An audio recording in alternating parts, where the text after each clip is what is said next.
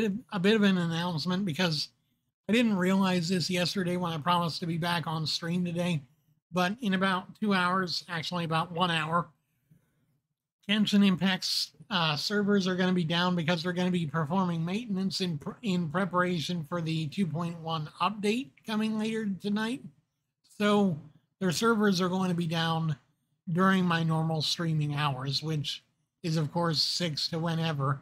But I'm not going to be able to stream tonight, so I do apologize for that. But I will be having more content for you guys tomorrow. But let's get into the video today. So today I want to talk about why I love PC gaming, because recently I decided I needed to start getting rid of things I'm not using, things I'm just not really, I really don't have a use for or don't have a need to keep a hold of. And one of those things was my Xbox One. I've currently got it listed up on Facebook Marketplace, and I'm hoping to maybe make a sale before the end of the week. But I wanted to talk about this because I feel like, at least for me, PC gaming is a better option. And I think it might be a better option for some of you if you already have the capability to game on your system, or if you've been saving up for, like, say, the new Xbox or the new PlayStation, but might want a bit more functionality than that. So here are some of my reasonings behind this. So for my first point, I want to come over to the Xbox app that you can find on Windows. So this is specifically targeting Windows gaming computers. Now, if you're a Linux gamer, I don't know about that. Although I hear that there are workarounds to still be able to play Windows, compatible games on Linux thanks to Steam and stuff. But beyond that, I don't really know anything about that. So I'm working with what I know. But here we are, and right now I'm in the Xbox app, and this is the Xbox Game Pass section of the Xbox app. Now, if you'll notice right here, there's a button that says All Game Pass PC Games. If I click this, you see that I have access to it says about 100 different games through Game Pass. And here's the thing about Game Pass. I'm going to go ahead and show you my, I'm going to show you what subscription I've got for this. So I have Game Pass Ultimate. Now, this is $15 a month, and I'm currently in the process. I just changed my settings to where after this month's service is over, it will be switched over to Game Pass for PC. Now, Game Pass for PC is the same thing as Game Pass Ultimate with two less things, really. Play games on your mobile phone and tablet from the cloud. Exclusive free perks. So basically, the only two perks that really get taken away that might be valuable are playing games in the cloud and free perks. But beyond that, the only other thing is removing Xbox Live Gold, which is a requirement for playing console multiplayer. But on PC, you don't need to worry about that extra fee, because on PC you can play multiplayer for free. So what you get for $9.99 over here: access to over 100 quality PC games, new games added all the time, Xbox Game Studio titles the same day as release, member discounts, and access to EA Play. So what's EA Play? That's this section of the EA app. This is new. It's in beta, so it might be different by the time you get to it.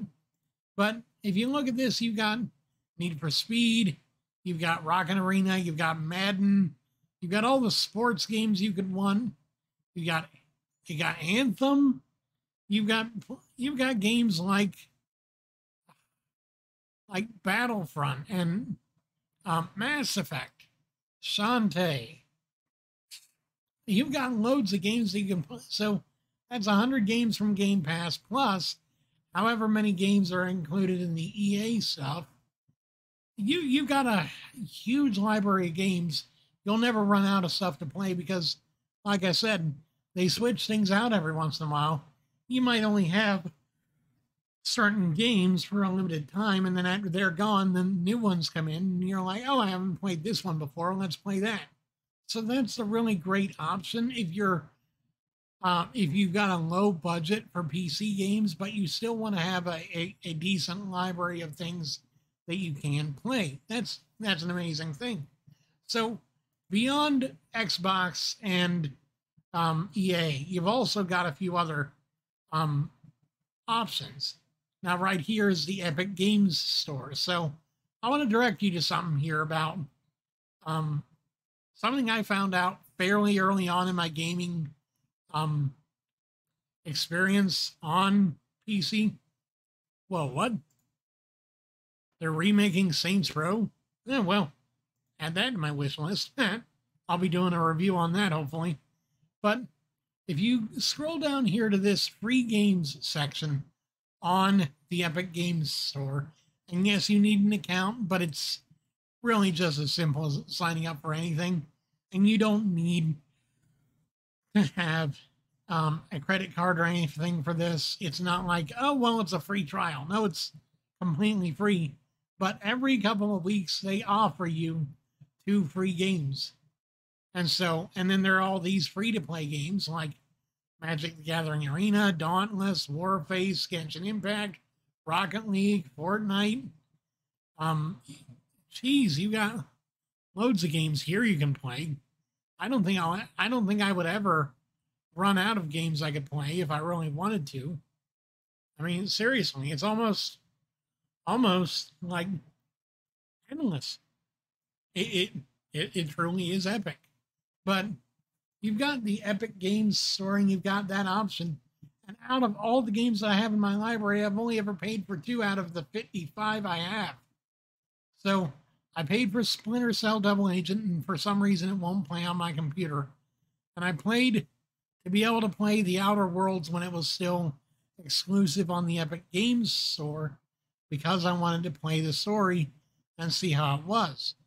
Spoiler alert, it wasn't as good as what I was hoping. It's no Fallout New Vegas, unfortunately. But it's still decent. It's decent. So the last platform I want to take a look at, and the one I'm going to have to actually pause the video for a second for, is Steam. So this, of course, is the Steam store, the Steam launcher. Now, of course, you've got all the standard stuff. You know, you've got your special offers, your weekly sales and stuff. You've got ads for the Steam Deck, for the Valve Index. Personally, if I could ever get my hands on a Steam Link, I would, because running a 25-foot HDMI cord to my TV doesn't really help me with the fact that I still need an extension cord to be able to plug in my controller and still use it because I don't have Bluetooth on my PC. But okay, so I want to have you look at all this. Now, this is just all the games that I have installed on my PC. Now, if I were to, I don't know, can I actually, I don't think I can, but you see I've got 71 RPG games, 68 indie games, 73 free-to-play games, 45 games that are controller supported. I've probably got over 100 different games in my entire library, and a lot of them are actually really, really dang good. Right now I'm playing Saints Row 4 and Shin Megami Tensei Nocturne pretty frequently on this PC. When I'm not playing Genshin Impact, of course. Genshin Impact is, of course, my favorite of all the games that I play. Now, I have dabbled in games like Miss Messages, which is a free-to-play game that's more of a story game. I've seen ads for games like Counter-Strike, Shadowverse, Neverwinter. I like 134 games total that I have in my collection. Most of them I either bought on sale or I have them as free to play. So it's not like I've gotten a whole lot of these games. Please pretend you didn't see that one game. Please pretend I didn't know what it was. I didn't. But I like Steam as well. I do. Most of the games that I have are on these three platforms. Now you can find other games on other platforms like let's see, there's let's see. Game Jolt, that's one. There's Game Jolt, there's itch.io. And they have tons of free and paid games. You can get games like, well, let's just look. You can get fan games for just about anything. You wouldn't imagine the amount of Undertale / Deltarune fan projects that there are on here. Baldi's Basics has its own community, I guess. Undertale, yep. Sonic, Rayman, Gun Knight, Crown Trick, lots of horror games that are just weird. And then they're just weird games, not even horror games, just weird ones. But there are a lot of good indie games as well. I mean, it's not all just fan games. There are other games that are pretty dang good too. Like right now we've got a few that are actually priced pretty decently. They're free and are really good. I have really enjoyed just seeing what kind of games that you can find on platforms like this. And then of course there's RPGmaker.net, which is a community just for RPG Maker games that you can find anything you want. I mean, seriously, if you had an idea for an RPG Maker video game, it's probably been done here. Like there are Doctor Who fan games, Pokemon fan games, My Little Pony fan games for some reason, all kinds of different. Black Moon Prophecy 1 and 2 are definitely my two most recommended if you ever come here and need to find something to play. Those are great. Just, you've got lots of options as a PC gamer, whereas on console, what you get is what you get. You really can't pick and choose with console because it's just less of a hassle to release your game on PC because there aren't any gatekeepers saying, no, we don't accept anything except for top tier quality type games. And we're sorry, but you don't meet that last 0.1% to get there. You really don't. That's the thing that I really don't like about console gaming. Probably the only thing is that in order to get an indie game, especially on a console, you really need to either have an Irishman's luck or your fingers in someone's wallet going, here, I'll pay you to put it on the platform. I'll pay you to expedite this process. And that's the unfortunate thing, is that you want to see more indie games on a console like the Xbox One or the Nintendo Switch or even the PS5, or the Xbox Series X or whatever. But you can't because there's such a high fence and there's only one gatekeeper, and that's whatever company owns the console. Whereas on PC, nobody owns the PC market. Everybody has a share. Everybody has a place, which is why I love it. And that's why I'm developing a game for PC first. Now, will I eventually try to get it on the console? Sure.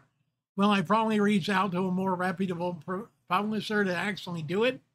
Probably. I'll probably reach out to the guys that put To the Moon on the Switch.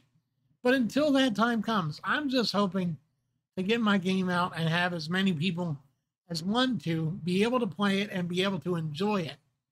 But that's why I love PC gaming, is because it's an any person's market, not just a rich company or rich game developers market. You can truly do whatever you want on PC because there are no limits and no rules. Good Lord, aren't there any rules? Because I've seen some pretty questionable games. Pretty questionable. Especially in the visual novel market. So don't even get me started. No, just no. But anyway, I hope you guys have a wonderful evening. I hope you guys have a wonderful day. And I hope you guys are blessed to be gaming on whatever device you game on. Whether it's your phone, your tablet, your computer, or your console. I love you all so very much. I'll see you all again soon. Until then, take care of yourselves and have a wonderful night. Thank you for being here and for being part of my experience here on The Wandering Wind.